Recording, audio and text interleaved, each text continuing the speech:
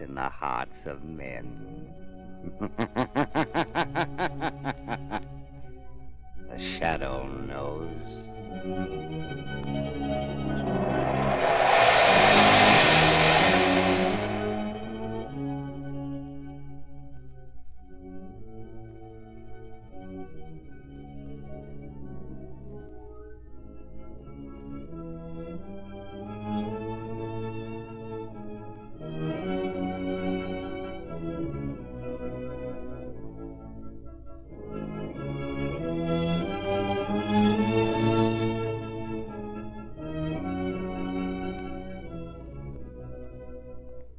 Ladies and gentlemen, the Shadow's latest adventure starts in just a moment. Right now, here's a short safety reminder. Next week, next month may be too late to replace smooth, unsafe tires with new Goodrich Safety Silvertown. What if your tires suddenly lose their grip and skid wildly over a wet highway? What if a heat blister forms inside of your tire and bang, without warning, a high-speed blowout throws your car out of control? The sooner you equip with new Goodrich Silvertowns, the safer your family will be. I'll guarantee you'll never know what the word stop really means until you've felt the non-skid grip of the amazing lifesaver tread on a wet road. Yes, and you'll never know what real freedom from blowout worries is until you've discovered the peace of mind that comes from riding on the only tires built with the famous Golden Fly. Treat your family to two-way protection against skids and blowouts at no extra cost. For safety's sake, ride on Goodrich Safety Silvertown.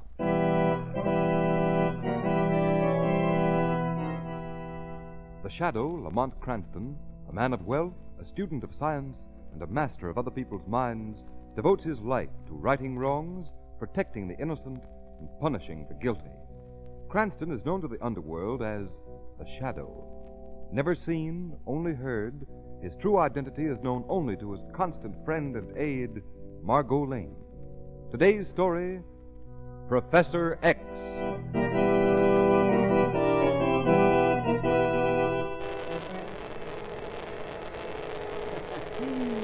Yeah.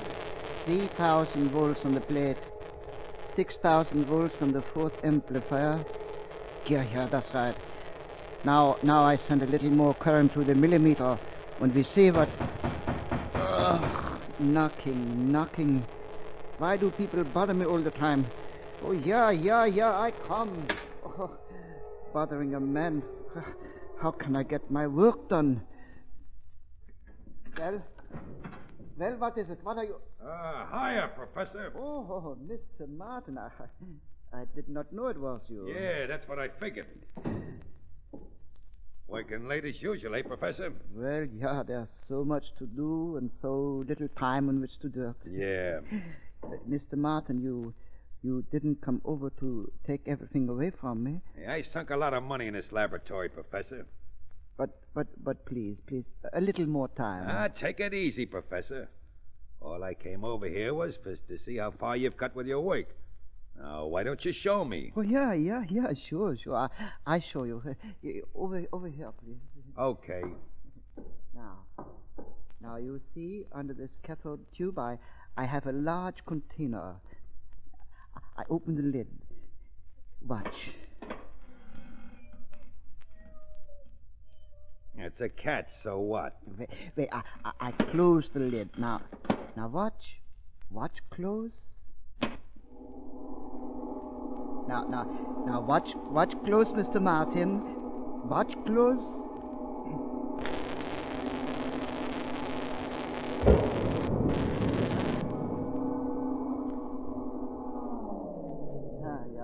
Yeah.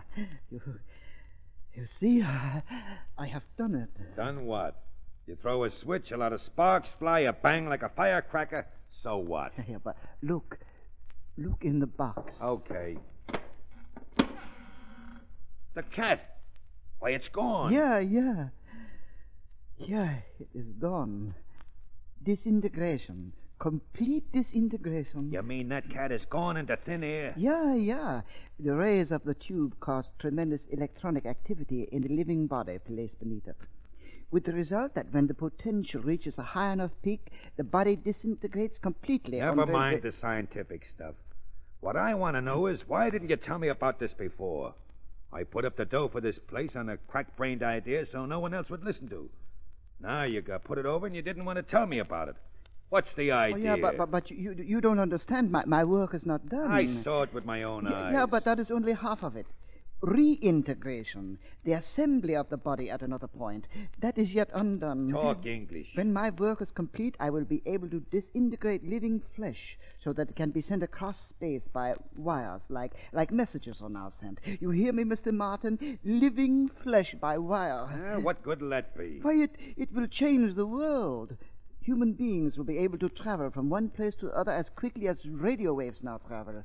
Oh, I tell you, Mr. Martin, only a few months more work and I will be able to... You'll be able to do nothing. Why, what do you mean? Your work is through. You're through? Yeah, no, through. No, my boy... Done, finished. No, but my experiments have only begun. And I say they're finished. Well, why do you say that, Mr. Martin? You mean you don't give me any more money? When I first heard about your idea, I said to myself, okay, fella, maybe he's a crackpot and maybe he ain't. But it's worth putting up a little dough. Well, now you've done your work, so finish. Yeah, but I say again, I am not to... And I say, it's true, ain't it, that if I was to put a man in that box, pull them controls, bang, and he'd be gone just like that? Yeah, but the cathode tube expands itself each time the disintegration takes place. You mean you have to put in a new tube every time? Yeah. Well, put in another one right now. Oh, but alas, I cannot. That was the last one I have here. I have used them all experimenting. Where'd you get them from? A new consignment is coming tomorrow. I placed a permanent order with the company who make them. Tomorrow, eh? Yeah. Okay. So you've done what I wanted you to, eh? I've got a couple of people I don't like. Oh! Yeah, and I'll put them in there. The box is plenty big enough. Shoot in the juice, and, well... no body, no murder, no evidence. How do you like that, Professor? Oh, no, but you cannot do that. I have discovered this for the good of man. I will tell the police. So long, Professor. I told you were finished. Now the machine belongs to me. I'm the only one who knows about it. And I'll have no trouble getting hold of the new tubes to make it work.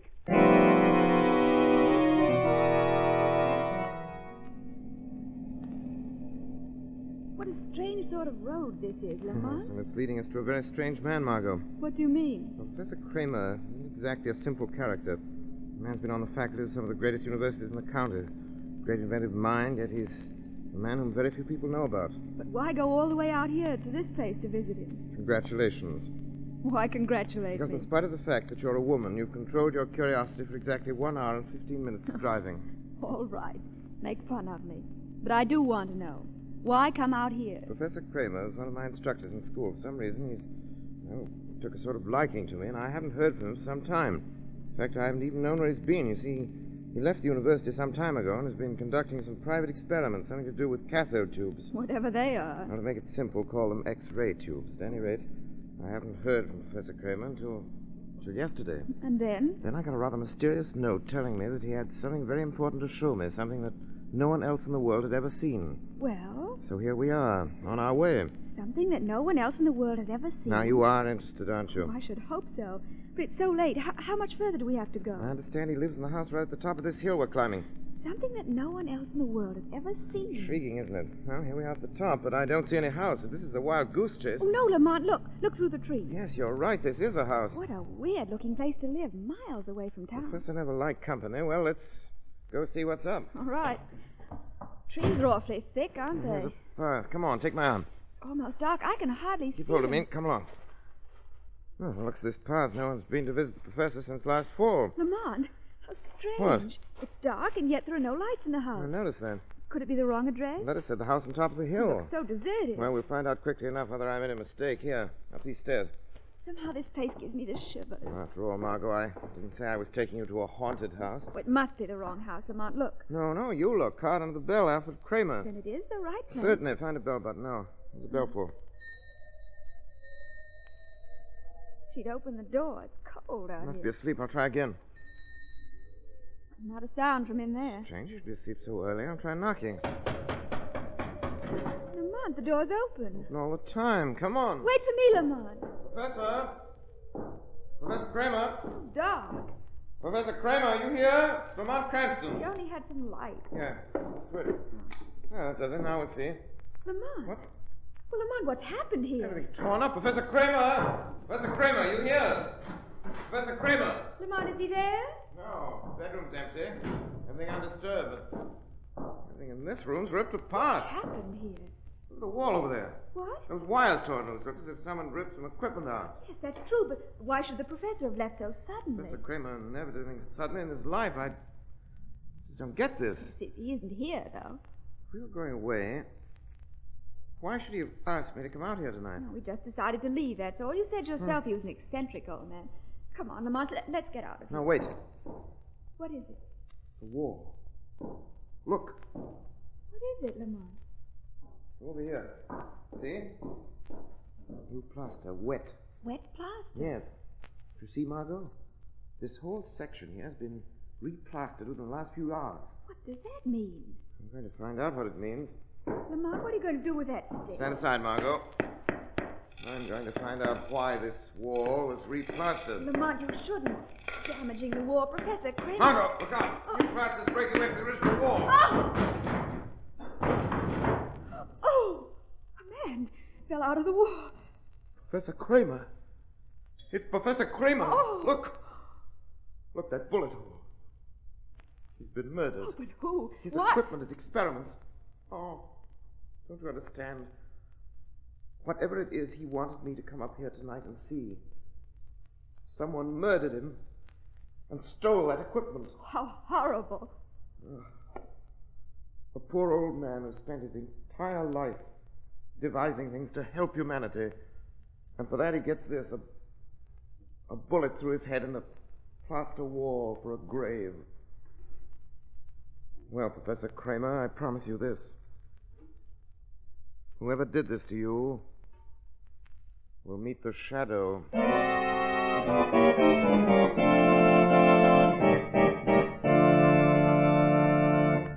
Ladies and gentlemen, before we again join the shadow, let me ask you this question. If you're trying to squeeze the last few miles out of your tires, if you're driving around on smooth, worn tires, do you know what a chance you're taking? The shadow knows. It doesn't pay to gamble on tires. Thousands are killed or injured every year when skids throw cars out of control. Yes, motorists. And before you experience that sickening pit-of-the-stomach feeling, equip your car with the new Goodrich Silvertown tire. Then you'll have the greatest skid protection ever offered, the skid protection of the Lifesaver tread. And if you're wondering how the new Goodrich Silvertown stacks up against other tires, listen to this.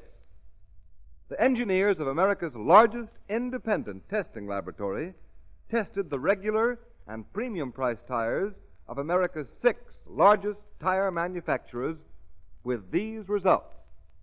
The new Goodrich Silvertown with Lifesaver tread gave greater skid resistance than any other tire tested, regardless of price.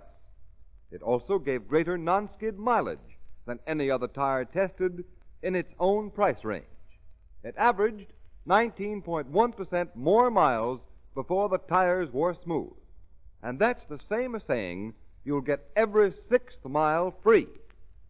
Right now is the time to replace any smooth, dangerous tires on your car with Goodrich, spelled Goodrich. Goodrich Safety Silvertown, the safest thing on wheels. There is no extra cost.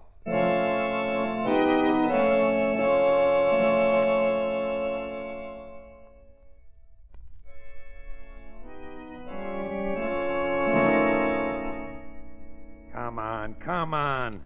I thought you told me you were an electrician. Sure I am, Mr. Martin, but gosh, I never connected up a rigmarole like this one. Listen, fella. You said yourself it was a simple job to connect this apparatus up following the diagrams in that notebook. Sure, Mr. Martin, but I got it almost done. It's just a couple more wires. Well, get going. Oh, sure. Say, Sure is a funny setup, like an X-ray machine, and it isn't exactly like any X-ray setup I ever saw. Hurry up, hurry up. Sure, Mr. Martin. Here. This wire, yeah. Yes, and this wire. There you are. Got it connected up just like it says in those diagrams. Say, who is this Kramer fellow who's got his name signed on all the pages of the notebook, Mr. Martin? Is he the fellow who built this? All connected up, eh? Yeah, sure.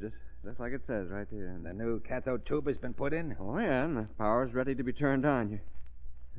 You're going to tell me now, aren't you? Yeah. I'll let the machine itself tell you. Well, what do you mean? Gun? Well, What? You've been asking a lot of questions, fella. Yeah, well, what are you pointing the gun at me for? Open the lid of that box by the machine. Well, why? What are you going to do? Open it. Okay. I don't know what you intend doing, but... Cut the talk and open the box. There. It's open now. Now, get in there and lie down. In the box? Yeah. I ain't done nothing, Mr. Hey, if Martin. you don't want me to drill you, get in that box.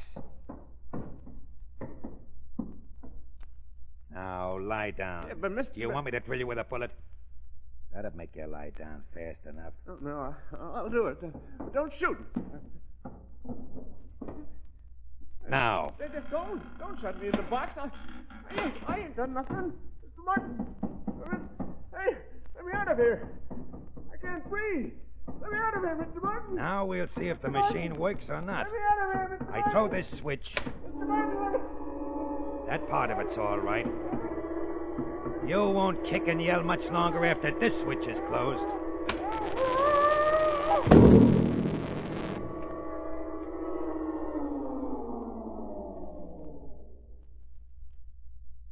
So, maybe it does work.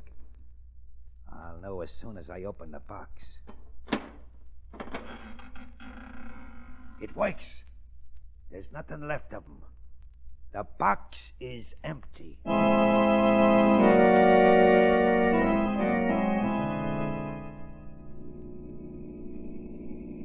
right, Margot, this is as far as we ride. We'll walk the rest of the way. Whatever you say, Lamont. Let's go. I don't understand why you came all the way out here, Lamont.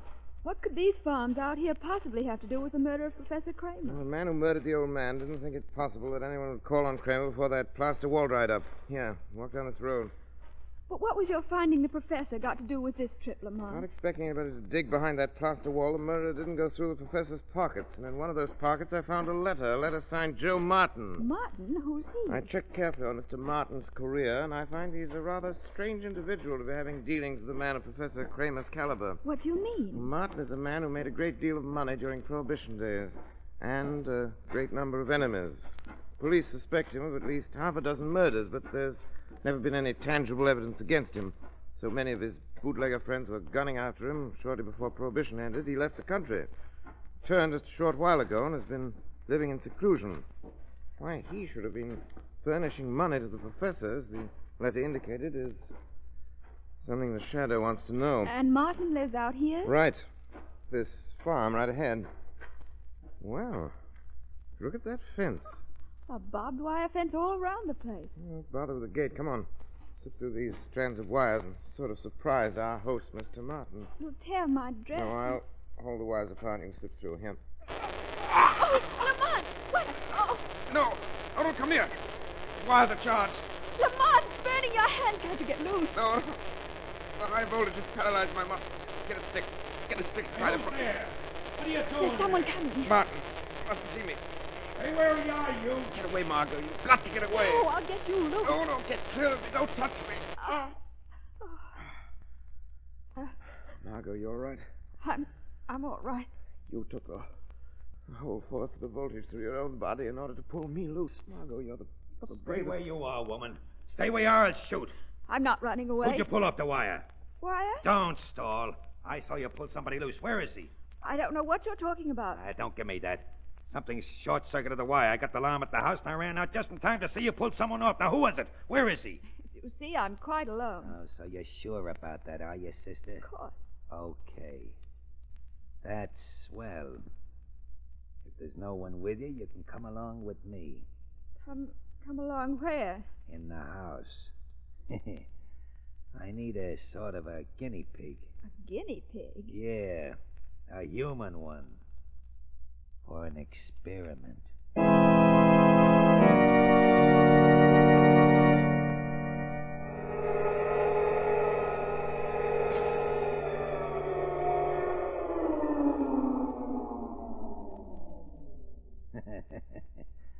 Works okay, don't it? What is it? Not scared much, are you? Why should I be frightened? Yeah, you're a funny one, all right. You're alone, there's no question about that. I found your car where you parked it, and nobody else in it. I don't know, sure can't figure it out. I thought I saw a man on the wire. Tell me why I should be frightened. Now, why not, sister? I don't look like a Boy Scout now, do I? And this room full of electrical stuff, it don't look like a soda fountain now, does it? Still see no reason to be frightened. No? Well, something tells me that before you're 10 minutes older... Yeah, you know what you're going to be doing? What? You're going to be screaming your head off. Because you're going to be more scared than any dame's been scared in all her life. Do you always talk in riddles? Come on. Take a look at this box. Come on, take a look, I tell you. What's in it? Interested, ain't you? Take a look. Why, it's empty. Yeah, but not for long. You see, you're gonna be in it. I? Yeah. You remember what I said? A guinea pig? Yeah, pretty one, too. What are you talking about? Why should I get in that box? Kind of stalling, ain't you? Hey, who are you expecting? The Marines? The boyfriend on a white horse? You've got to tell me what this is all about. Sure, I'll tell you. Why not? It's your one-way ticket to hell. The same ticket I'm going to issue to a lot of my pals. You mean kill me and others? Yeah. The old professor figured out a sure way to get rid of the rats you don't like. And a way no cop living or dead could figure out. You put them in a box, you pull a switch, and finish. No body, no nothing. Neat, eh? Too neat, Joe Martin. Hey, who's talking? A voice that should have talked to you a long time ago. Come on out wherever you are. Come on out and I'll let you have it. How can you send a bullet through something you can't see, Joe Martin? A voice. Why, it's right close to me. Hey, who are you? Call me the Shadow. The Shadow. From your face, I see you've heard the name. I heard it, yeah, sure. The voice that comes out of nowhere. But it can't be. Voices don't talk out of air. It's a trick. I will men not to see me. You, woman. That's why you weren't afraid. Expecting him, eh? And now he's here. But he won't get me. Get in there. Margot, are you rats throwing her in there? No. I've got my hand on the electric switch. The minute you touch me or try to let her out of the box, I'll throw the switch and she'll be dead. And neither you or the devil will be able to get her back. Margot, it's all right, Margot. Yeah, it's all right as long as you don't touch me or touch that box. So you're the great Shadow that's got all the smart boys worried, eh? Well, what are you going to do about this? Don't pull that switch. Now, why shouldn't I? I paid that old boy Kramer plenty for this chance. You murdered him. Oh, you know about that, too, do you? Well, maybe that makes me all the more anxious to throw the switch and get rid of your dame. What do you want? Oh, you're ready to make a deal, are you? Well, that's smart. What do you want? First, I want what no one else has ever been able to ask. What's that? Speak up. I want to see you. See me? Yeah, see you. See you in flesh and blood. Nobody's kidding me. You're not just a voice coming out of air. You've got a head and a body and legs and arms. And I want to see them. No one has ever seen me. Lord, help me! No air! Oh, Lamont, eh? Well, fella, you heard what she was yelling. No air. Are you going to let me see who you are?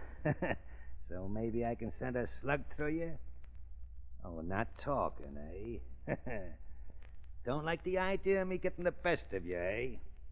All right, fella. I'm giving you the count of 3 to make up your mind. At 3, I throw the switch, and so help me, there won't be enough left of that dame to put in a matchbox. 1, 2... Do I get to see your Shadow? Okay, then here she goes. 3. It's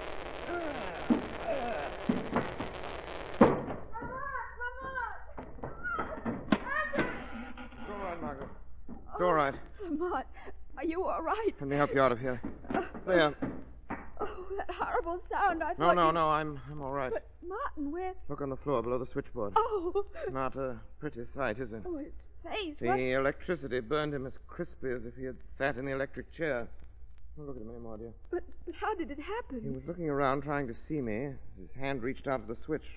Instead of touching the insulated handle, his fingers closed on the metal. Oh, but Lamont, why did you let him... Why'd you let him put me... Well, finish your sentence. You mean, why did I let him throw the switch? Well, because it wouldn't have hurt you anyway. Why not? While he was busy threatening me, I disconnected the wires leading to the cathode tube. Oh. Risking your life would have been too high a price, Margot. Even to catch a rat of Martin's sort. The rat caught himself in his own trap. Yes. Yes, his own trap. The penalty for murder in this state is to die by electricity. Well, we can close the books on Joe Martin. The law has taken its course.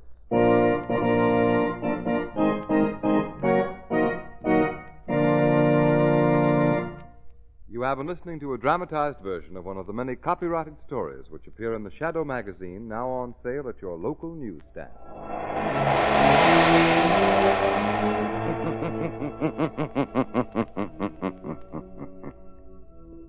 The weed of crime bears bitter fruit.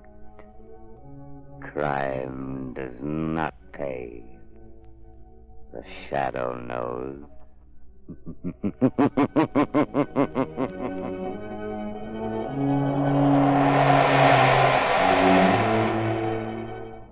All the characters and all the places named are fictitious. Any similarity to persons living or dead is purely coincidental.